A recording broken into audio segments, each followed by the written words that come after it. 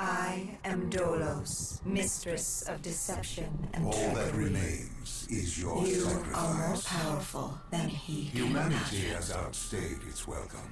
The dead shall inherit the earth. Listen to the sound of my voice. Can you hear me? Who's there? I can't see you. My name is Dr. Salim. We've met before. Dr. Salim. Where am I? You have fallen between the world of the living and the dead. The void. I'm dead? No, I can't be dead. Deimos, I have to stop him. And you still can. I'll explain as we go. For now, you must trust me. Think back to Coalescence. The start of your journey. The beginning. The beginning.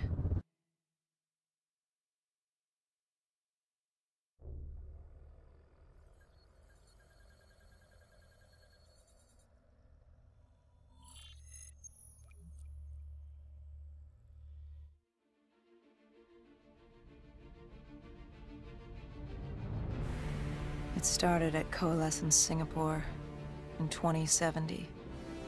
10 years after the disaster. After Virus 6115 began its spread. After the dead began to walk the Earth.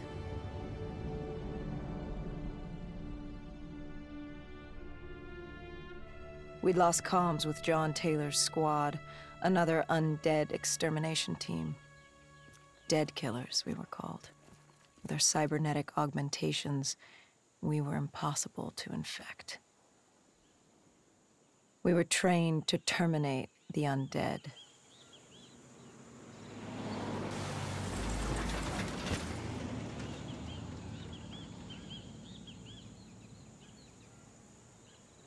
Hendricks was on edge. We were in a quarantine zone, one of many walled-off areas separating humanity from the undead, built to keep the virus and the infected behind their wall, away from the rest of us. The undead weren't our only concern. The 54 Immortals, a local combine who remained in the containment zone, were aware of Taylor's activity. This place was the epicenter of the epidemic. The 2060 Coalescence disaster created the cursed world we lived in today. Any activity at this site would set off alarm bells. Either way, our troubles were only just beginning.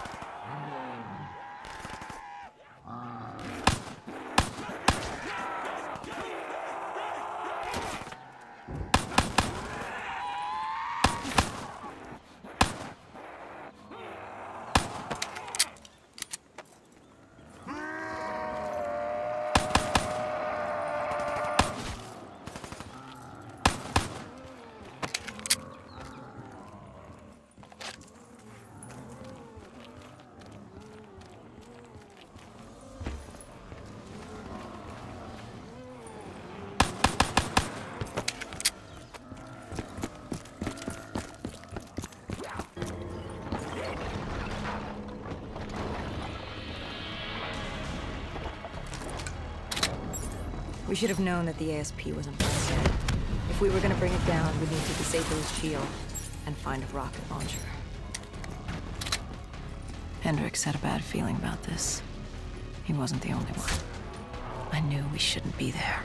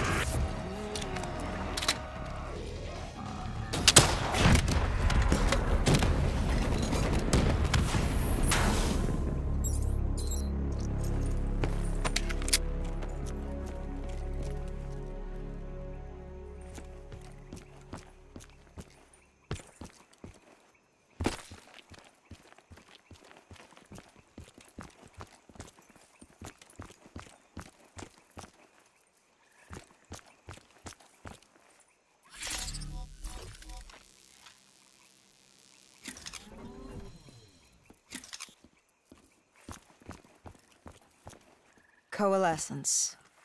Enhance yourself for a better tomorrow. They'd been the forefront of technology, always wanting to improve the individual, the future of you. What happened? What went wrong? The Coalescence disaster happened. Virus 6115 spread throughout Singapore and strains popped up all over the world. Governments built these quarantine zones to house the undead, a way for the populace to ignore what was happening. 10 years on, and it had worked. We put it out of mind. Ignorance was bliss. What was so special about this operation? It was supposed to be by the books. 5 years after our cybernetic augmentations, Hendricks and I were a well-oiled machine. Quarantine sweeps, recon, search and rescue. It's just what dead killers do. But we'd never been sent after one of our own before. John Taylor's systems had gone quiet. With our direct neural interface, we're hardwired into Winslow Accord servers. Observation knew if you were dead or alive. For Taylor to be neither, that was unusual.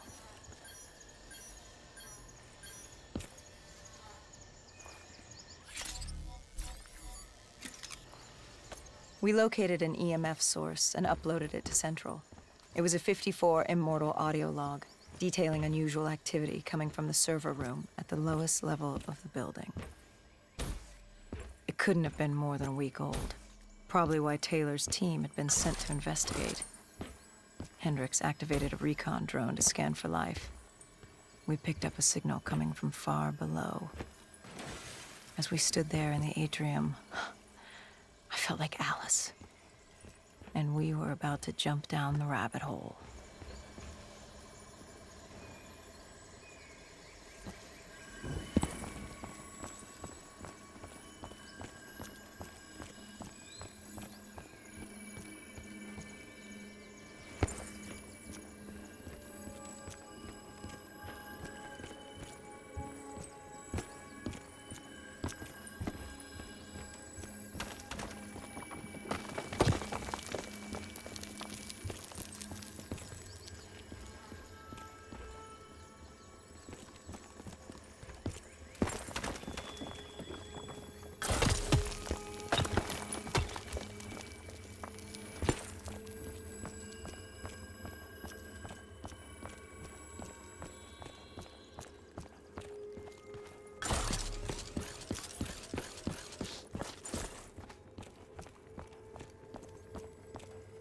Our drone picked up activity ahead. We should have known we weren't alone down here.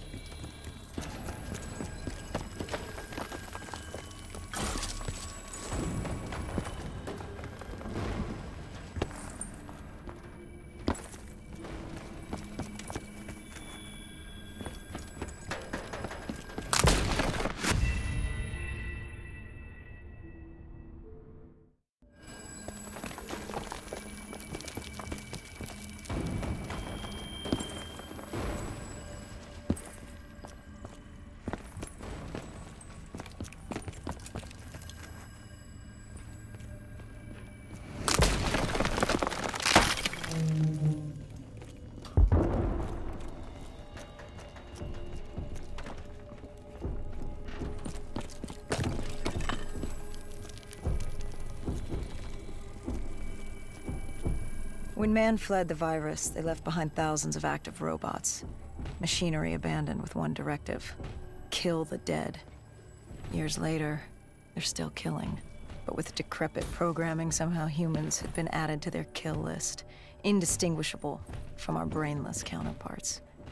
The strange behavior was observed in multiple quarantine zones. Another nuisance for us to deal with while on recon. We moved on.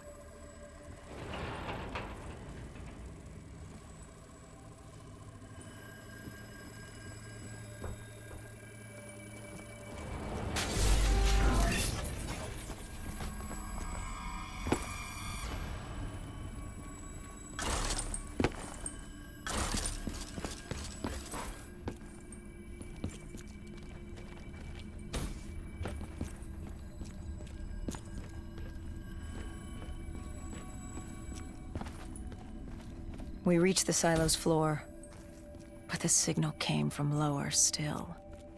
Below Coalescence.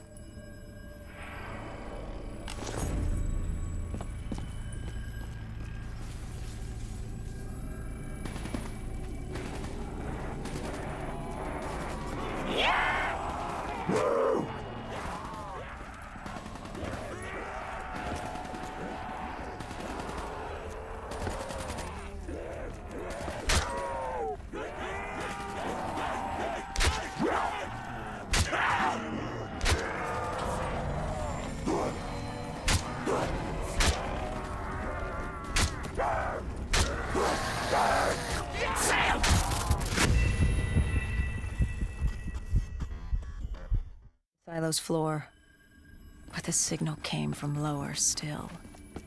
Below Coalescence.